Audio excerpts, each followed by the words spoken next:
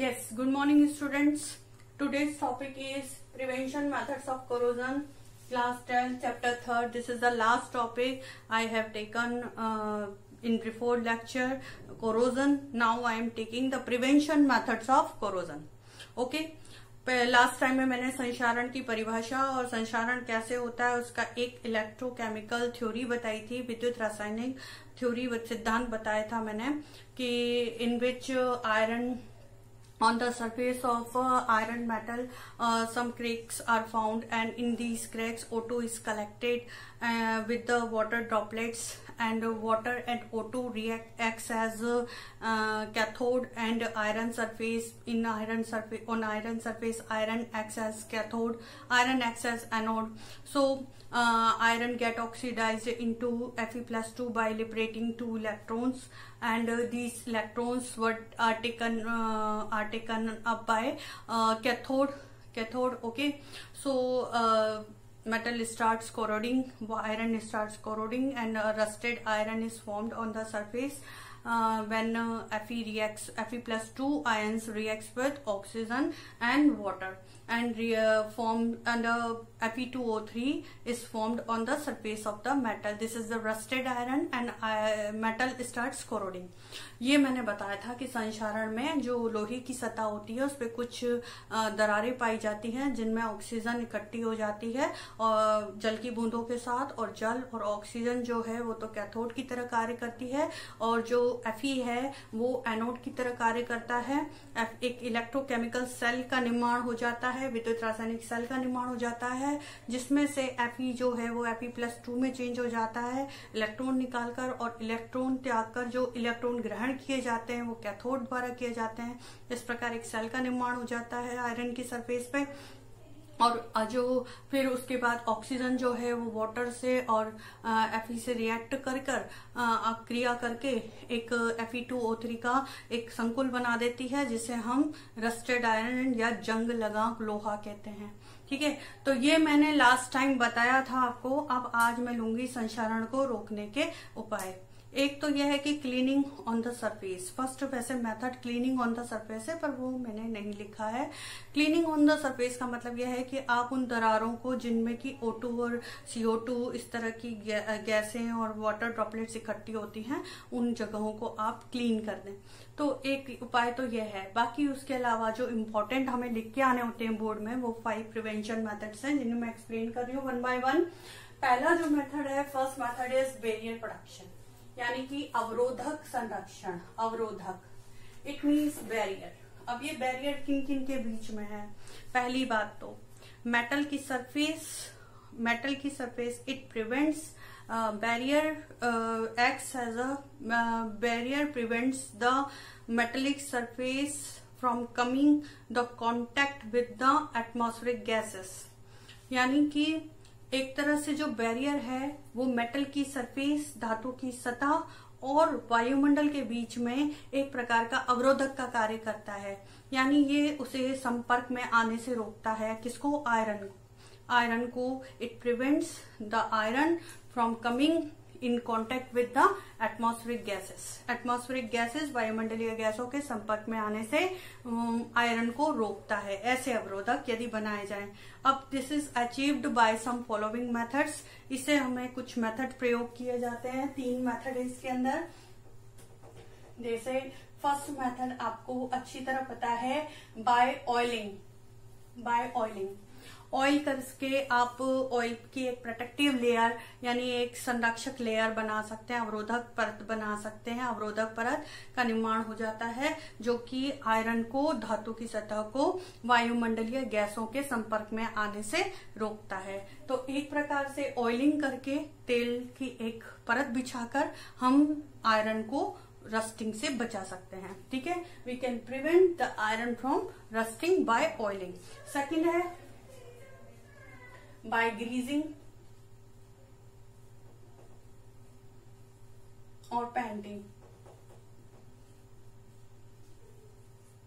इसमें भी यही है कि by greasing the wheels of vehicles, you can protect the iron from rusting. Rusting से आयरन को बचाया जा सकता है यदि हम ग्रीसिंग कर दें, स्नेहक का यूज करें, ठीक है। और तीसरा हम लेते हैं इलेक्ट्रोप्लेटिंग।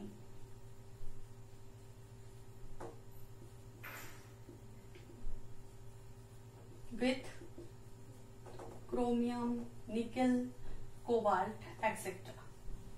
यदि हम आयरन पर इन मेटल्स की, जैसे कि क्रोमियम है, निकिल है, कोबाल्ट है, उसकी एक लेयर बिछा दें तो iron, we can prevent the iron from coming in contact with the atmospheric gases, यानी उन्हें आयरन को एटमॉस्फेरिक वायुमंडलीय गैसों के संपर्क में आने से रोका जा सकता है इन अवरोधकों द्वारा। तो ये एक प्रकार के अवरोधक हो गए, जैसे ऑयल है वो अवरोधक हो गया, पेंट है वो अवरोधक हो गया, एक स्नेहक का यूज कर रहे हैं हम, यानी कि लुब्रिकेंट का यूज कर रहे हैं, तो ग्रीसिंग का यूज कर रहे हैं, तो वो भी एक बैरियर की तरह काम कर रहा है, अवरोधक का काम कर रहा है। किसके बीच में? आयरन और एटमॉस्फेयर के बीच में, क्योंकि एटमॉस्फेयर के कांटेक्ट में यदि आयरन आ गया और एटमॉस्फेरिक गैसेस के कांटेक्ट में भी आएगा, जैसे CO2, O2, वाटर ड्रॉपलेट्स, इन सब के कांटेक्ट में आ जाएगा और रस्टिंग स्टार्ट हो जाएगी। और हमें रस्टिंग से बचाना है तो आयरन के बीच में और आयरन और एटमॉस्फेयर के बीच में हमें एक वॉल खड़ी करनी पड़ेगी, यानी कि एक अवरोधक बिछाना पड़ेगा। वो अवरोधक होता है आपका ऑयलिंग,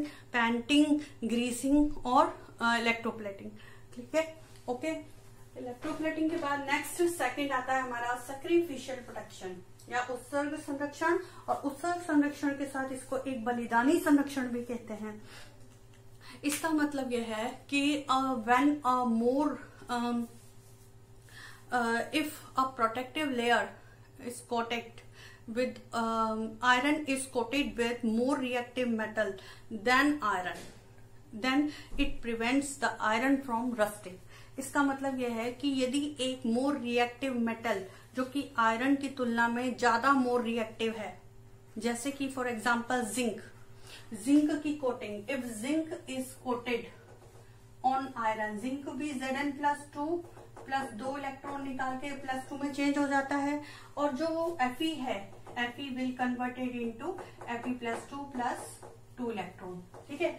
लेकिन zinc is more reactive than iron, zinc जो है वो आयरन से ज्यादा रिएक्टिव है, so it will get oxidised in place of iron, यानी कि Fe की जगह पर जिंक का ऑक्सीकरण हो जाता है, क्योंकि जिंक अधिक क्रियाशील है आयरन की तुलना में।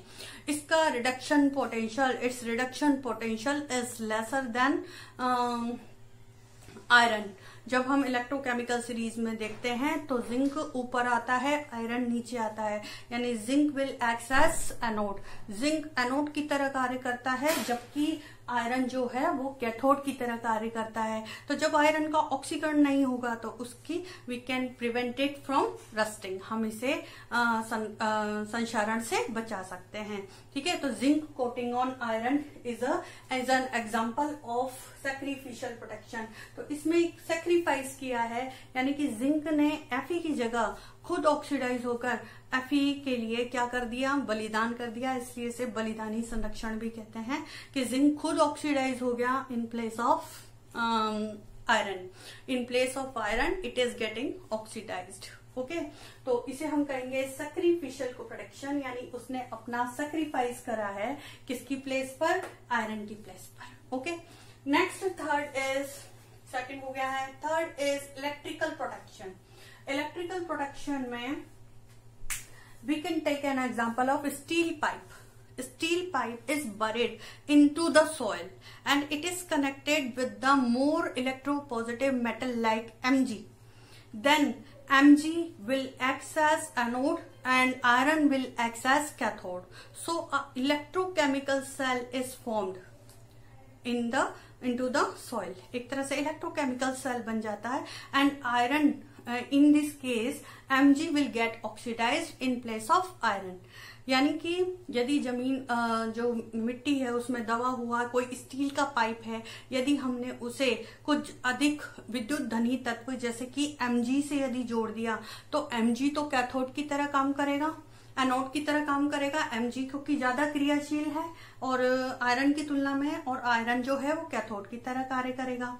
तो इस वजह से एक विद्युत रासायनिक सेल का निर्माण हो जाएगा और आयरन जो है वो ऑक्सीकरण नहीं हो पाएगा, आयरन का ऑक्सीकरण नहीं हो सकेगा और आयरन जो है वो संक्षारण से हम उसे बचा सकते हैं, उसे संरक्षित कर सकते हैं। ठीक है, तो इसको मैं एक तरह से डायग्राम से समझाना चाहूंगी। I will draw diagram. जैसे सपोज करिए ये सॉइल है, ठीक है, दिस इज अ सॉइल, और ये आपका पाइप हो गया, स्टील का पाइप, स्टील पाइप, ठीक है, स्टील पाइप हो गया। इसको हमने वायर से we will connect it with the more electropositive metal Mg से कनेक्ट कर रहे हैं। ठीक है, अब ये जो Mg है it will act as anode and iron, it is formed with iron, यह आयरन का बना होता है स्टील पाइप, तो iron will act as cathode, correct? So Mg will get oxidized in place of iron. Mg is more reactive than Fe, and in electrochemical series it comes first as compared to Fe. Fe के ऊपर आता है तो Mg will get oxidized in place of Fe. So it will act as anode and Fe will act as cathode. यहाँ पे iron जो है वो कैथोड का कार्य करेगा और Mg जो है एनोड का कार्य करेगा। तो हम आयरन को ऑक्सीकरण से बचा सकते हैं। We can protect the iron from rusting bye connecting it with Mg more electropositive metal. ठीक है, and in Mg will act as anode and Fe will act as cathode. So electrochemical cell is formed buried under the soil. Okay. Next point हम ले रहे हैं electrical protection, हो गया ये iron का। नेक्स्ट फोर्थ हम ले रहे हैं anti rust protection. Anti rust protection में we will take some alkaline solutions like phosphates and क्रोमेट्स which are alkaline in nature. For example, alkaline chromate solutions और alkaline phosphate solutions.